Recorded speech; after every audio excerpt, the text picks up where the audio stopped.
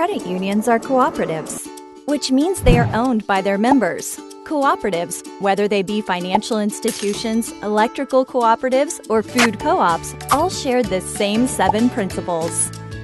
Principle number 1, voluntary and open membership. You can belong to a credit union no matter your financial situation, race, or gender without discrimination. Principle number 2, democratic member control. This means we are controlled by our members. The members elect a volunteer board of directors that calls the shots. So we're not in this to get rich, but help you reach financial freedom. Principle number 3, member economic participation. Your success is our success. The more people who participate, the more the credit union can give back in the form of lower loan rates, higher savings yields, fewer fees, and more products. Just like karma, what goes around comes right back around. Principle number 4, autonomy and independence. We are owned by our members, not outside shareholders. That makes each member the boss.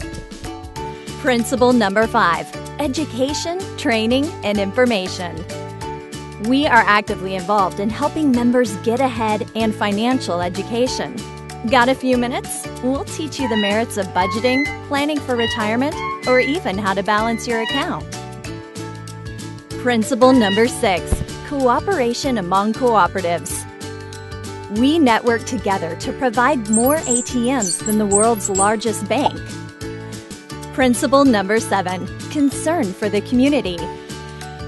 Credit union folks everywhere participate in volunteering for all sorts of local charities. It's just part of our DNA.